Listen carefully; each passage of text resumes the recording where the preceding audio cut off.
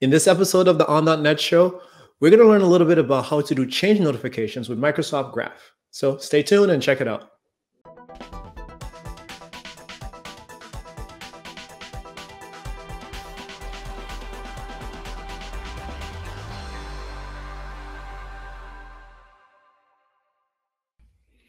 Hi, everyone. Welcome to another episode of the On.net show. My name is Cecil Phillip, and today I'm a little bit curious about learning some more about the Microsoft Graph and some of the things that we could do to have it integrated a little bit better in our applications. So today I have my good friend Vincent, and he's going to come on and talk to us about how we could use webhooks with Microsoft Graph. So Vincent, thank you so much for coming on. Thank you for having me. So why don't you really quickly just introduce yourself and let folks know who you are and what exactly you do? Sure.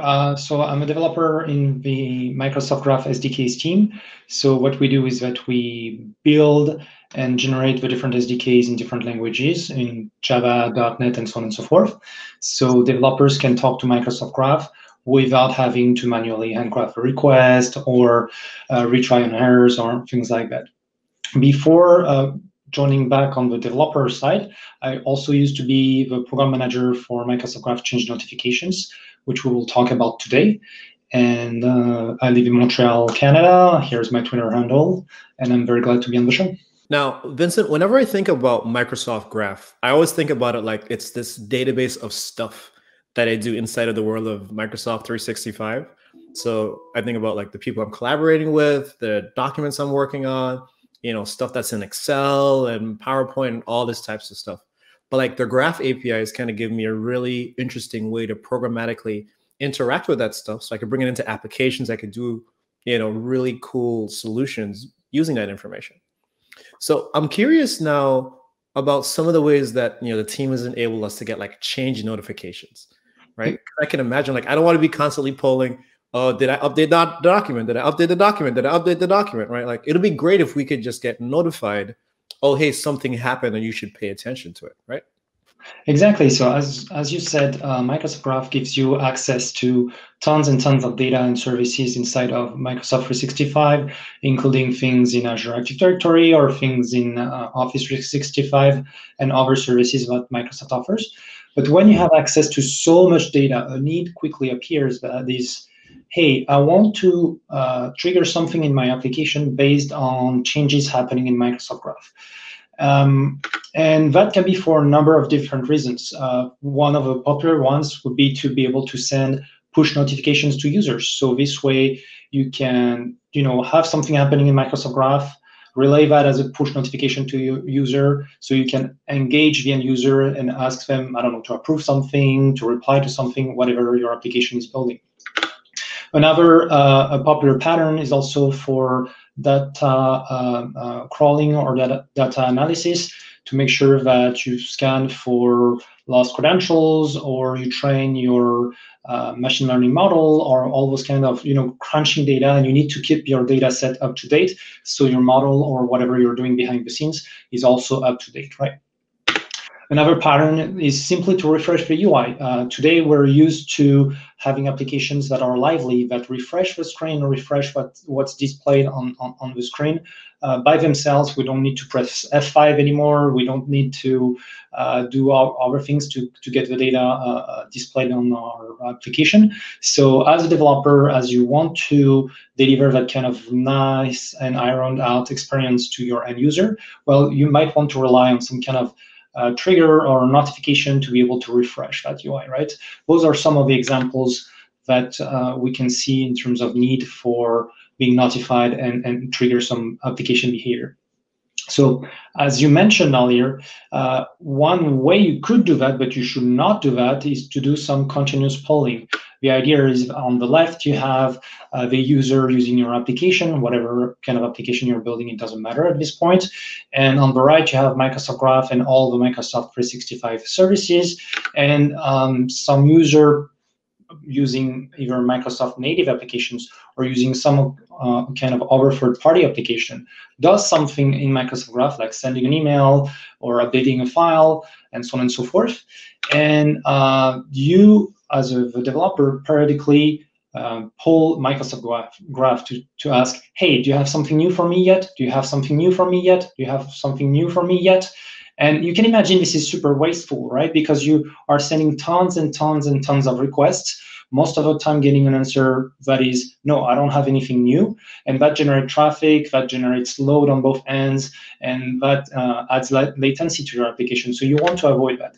And at some point, Microsoft Graph, to protect itself, will say, hey, you're querying me way too often, and it's going to send a HTTP response that will be 429, too many requests, to tell you, slow down or back off. You're querying me way too often, and I don't want to handle that kind of load. So this is why you should, as much as you can, avoid continuous polling. It's a bad design pattern for applications in general, and does not scale, and it will impact negatively your application. Hence, the change notifications.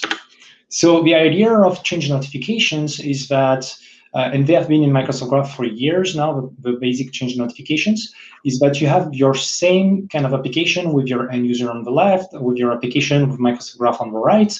And the first thing you're going to do is create a subscription to tell Microsoft Graph, hey, if this thing changes, please let me know. I want to be notified if that data change, or that data is created, or that data is deleted. Let me know and send me some kind of notification. During that creation process, Microsoft Graph will validate the place where you tell it to send the notifications to make sure that we are aligned and talking about the same things. And again, you will have that kind of user performing some kind of update in Microsoft 365 services, like sending an email. And let's say that you have subscribed to new emails coming into an inbox to, I don't know, process the emails or do something with that, right? At this point, Microsoft Graph will send you a notification, and it will tell you, hey, something has changed. A new email has been created. A new email is available. It is at this place in Microsoft Graph. And your application will have to contact Microsoft Graph back and say, all right, I know something has changed. Give me the changes, right? So this way you can reduce the number of requests that go back and forth, because you only send requests when you have been notified by Microsoft Graph, and that saves latency, traffic, and leads to better performances and experience for end users. And also periodically, because those subscriptions, they do expire over time, you need to renew your subscription to tell Microsoft Graph, I am still interested in getting notifications for that kind of change, and so on and so forth. And one of the things I was wondering about as you're showing this diagram just now was, so sure, I could go and I could get information back, but what are some of the different examples of notifications I might get? Like you mentioned email, which is important, but like what are just one or two other examples, for instance? Sure, we have dozens of different resources that are supported on Microsoft Graph. Resources are different kind of entities, like, for example, emails or files and so on and so forth. So we do support emails, as I mentioned. We support OneDrive files. For example, we support security alerts for Intune. We support Teams chat and channel messages. We support Teams presence information in beta, and so on and so forth, right? We have more than a dozen resources that are supported today for change notifications. Nice. So that means that if my boss was online, I could always set up a change notification to let me know when she comes online, so I could, you know, write some code that'll send her emails and stuff. Yeah, exactly. Or you can even react and send automatically a message back saying, hey, hi, how are you doing? And something like that, right? Thanks to the other APIs that we have in Microsoft Graph. So nice. Yeah. Do you have a demo that we could take a look at? Maybe we could see how some of this stuff works.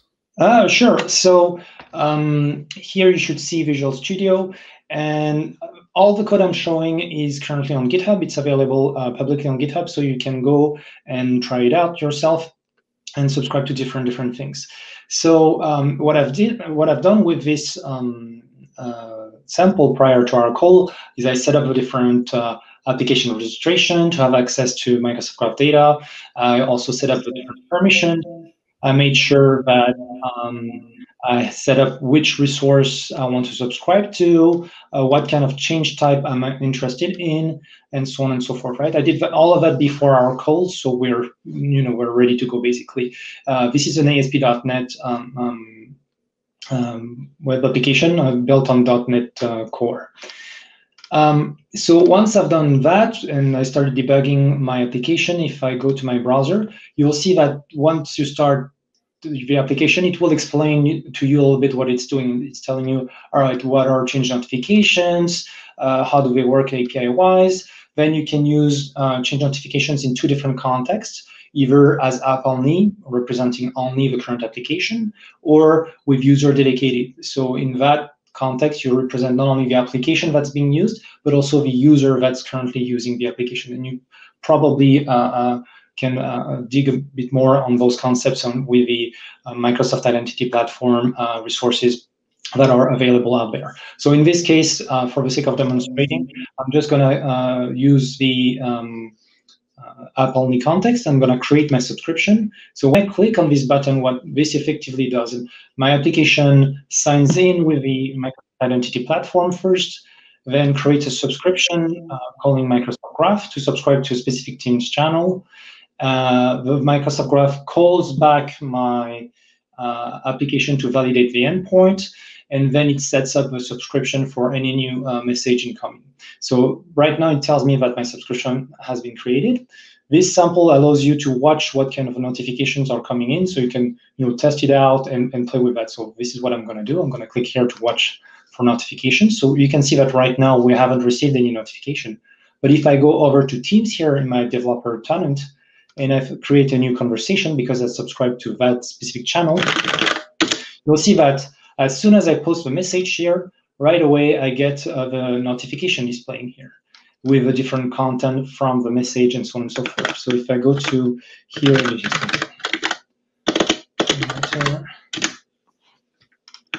just to make it prettier for you, you'll see that not only I get the Teams conversation ID, but also get the web URL. So let's imagine I'm sending a push notification thanks to that. Well, I can use that web URL to tell the user, click on that, it will open Teams automatically for you. I also get who has posted the message, I get the channel information, I get the content type with the content and so on and so forth. So I get all that useful information for my application to either process or send to a user or do something useful with, right? Nice. Another thing I'm wondering about, so you showed us the subscriptions just now. Are the subscriptions scoped to anything? Or do I get all of my notifications? Or can I say I only want Teams notifications, or I only want OneDrive notifications? So when you create your subscription, you will always say, I want to subscribe to that specific entity, giving it the URL. If I can go back to Visual Studio, actually. Here you can see that I gave it the resource. I said, I want to subscribe in this team with that team ID, in this channel with that channel ID, to the messages here. So my subscription currently will only notify me if a new message is created in that channel, or if it's updated, because you also subscribe to a specific change type. A change type can be created, updated, or deleted, and you can subscribe to multiple change types at the same time. If you want to subscribe to multiple resources, like the emails on one side and the files on another side and the messages on another side, for example, it all works the same because it's the same feature and it's built the same way. Just that you need to create multiple subscriptions and renew them periodically using a different resource information here.